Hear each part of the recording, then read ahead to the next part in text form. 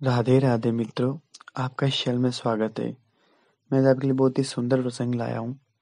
श्री गणेश की दाईसूंड या बाईसूंड का रहस्य।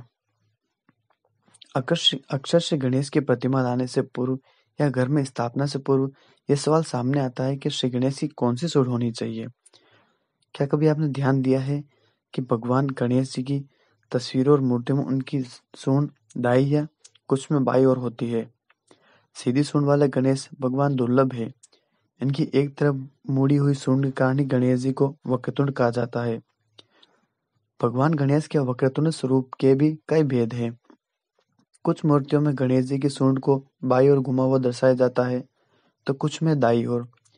गणेश जी की सभी मूर्तियां सीधी या उत्तर की ओर सूंड वाली होती है। मान्यता है कि गणेश जी की मूर्ति जब भी दक्षिण की ओर मुड़ी हुई बनाई जाती है तो वह टूट जाती है। कहा जाता है यदि संयोगवश आपको दक्षिणावर्ती मूर्ति मिल जाए और उसकी विधिवत उपासना की जाए तो अभिष्ट फल मिलते हैं। गणपति जी की बाईं सूंड में चंद्रमा का और दाईं सूंड में सूर्य का प्रभाव माना गया है। प्राय गणेश जी की सीधी सूंड 3 दिशाओं से दिखती है। जब सूंड दाईं ओर घूमी होती है तो इसे पिंगला स्वर और सूर्य से प्रभावित माना गया है। ऐसी प्रतिमा का पूजन विघ्न विनाश, शत्रु पराजय, विजय प्राप्ति, उग्र तथा शक्ति प्रदर्शन जैसे कार्यों के लिए फलदायी माना जाता है। वहीं बाईं ओर मुड़ी सूंड वाली मूर्ति को ईड़ा नाड़ी और चंद्र प्रभावित माना गया है।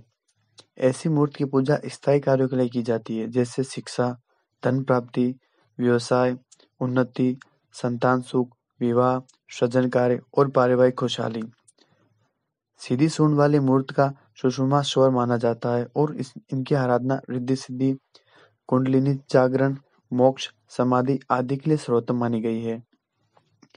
संत समाज ऐसी मूर्ति की आराधना करता है। सिद्धि विनायक मंदिर में दाई और सूंड वाली मूर्ति है, इसलिए इस मंदिर की आस्था और आय आज शिखर पर है। कुछ विद्वानों का मानना है कि दाई और घूमी सूंड से गणेश जी शुभ होते हैं, तो कुछ का मानना है बाई और घूमी सूंड वाले गणेश जी शुभ फल प्रदान करते हैं। हालांकि कुछ विद्वान दोनों प्रकार की सूंड वाले गणेश का